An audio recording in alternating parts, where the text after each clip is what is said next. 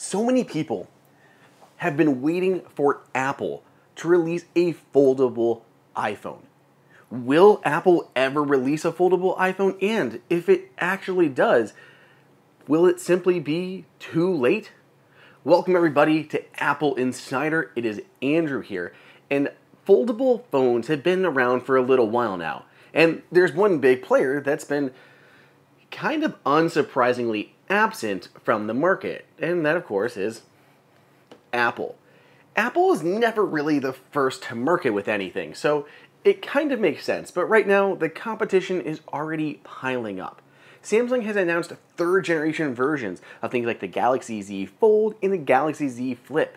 We also have the dual screen Surface Duo 2. There's just a lot of stuff going on, and Apple is just silent. Despite Apple's official silence on the matter, we've still heard a lot of stuff from various analysts, leakers, and several of Apple's own patents that highlight a foldable phone running iOS. So what would the display look like on a foldable iPhone? Obviously, based on current timetables, we're incredibly early and things are going to change a whole bunch by the time a phone is ever released, if it's ever released. And even just talking about the display, we've heard so many different things. There's been rumors about an 8-inch screen that's almost the same size as an iPad mini. There's some from Ming-Chi Kuo, who's out saying it could be up to a 9-inch display, which would be massive. Others are saying 7.5 inches. Like, there's just all these different versions of displays that Apple is currently testing.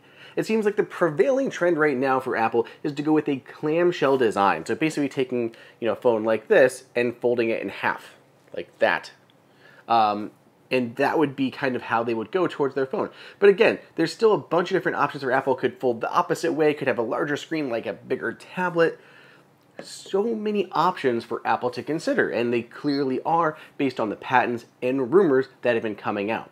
Though it does seem Apple is getting closer. Back in 2020, which I know at this point was 2 years ago, Samsung had delivered some early prototypes of the foldable displays that Apple may want to use in an iPhone Fold, an iPhone Flip, an iPhone Air, whatever it chooses to name this device. So when could Apple release a foldable iPhone, if it chooses to do so? Display analyst Ross Young posits that 2023 is a possibility for the launch of a foldable iPhone, roughly a year from this year. But he also says that 2024 is the more likely of the option. If Apple does release or announce an iPhone Fold in 2024, that'll put it 5 years behind Samsung's initial folding smartphones. 5 years. But then again, Apple, like I said, is never first to market, or at least very rarely. Instead, what Apple does is analyze a market segment, see what it can do better, and then release it. The iPod wasn't the first portable music player, the iPhone wasn't the first smartphone, the HomePod wasn't the first smart speaker. Apple always works on this stuff before bringing it out. Apple Watch can be said for the same thing. And I think that's what we'll see here with the foldable iPhone. Especially those early versions of Samsung's foldable phones, durability was a huge issue, with the screens having major issue and dirt getting in behind them and causing little bumps in them, all sorts of stuff. And this is stuff that Apple would likely want to avoid when it releases its first version of a foldable iPhone. If Apple can nail the hardware here, I think a foldable iPhone perfectly makes sense for Apple. I mean, we're seeing these foldable phones go for like $2,000 or more. And Apple, again, has a history of expanding its lineups to increase the ASP, the average selling price. And it does it like clockwork. They release kind of a basic version of the product and then more advanced, fancier versions. All of that going to iPods and expanding that lineup. We had it with the iPhone, came out with just an iPhone. Then you had things like the plus-sized iPhone. Then the iPhone 10 was out, which was a high-end version of it that was even more expensive.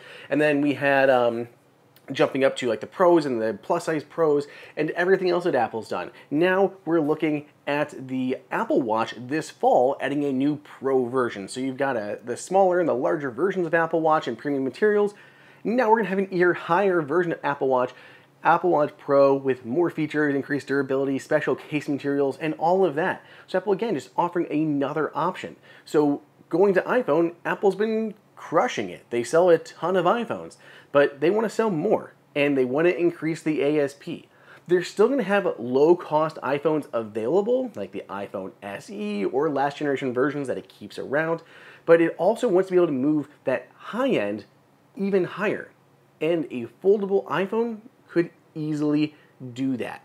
So far, foldable phones have been selling surprisingly well, and I think it only makes sense for Apple to capitalize on it as well. Hopefully, though, they have something unique that's able to innovate on something that, by the time Apple does get there, will be a 5-year-old market in the first place. Let me know what you guys think. Do you want to see a foldable iPhone, and when do you think Apple will actually release it? Let me know down below in the comments, or better yet, let me know on Twitter at Andrew_OSU, and we can have a whole conversation about it. Otherwise, stay tuned, because I've got a lot more videos heading your way.